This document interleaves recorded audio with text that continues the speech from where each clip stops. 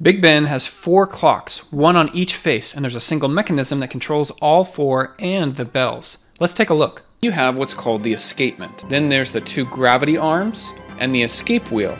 With nothing to stop it, it will spin uncontrollably due to the weight down below. The 2 gravity arms will block the escape wheel from spinning.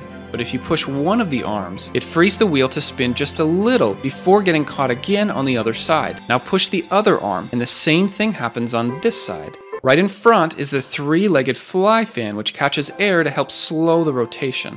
This rotation travels through the gears, up this rotating slanted shaft, and then these gears on top, which are called bevel gears. They split the motion into 4 separate directions, out to each dial to move the clock hands. Big Ben plays a very peculiar tune, but how can it play that without a single human hand involved? Find out how the bells work in the last part of this video series. Link in the first comment.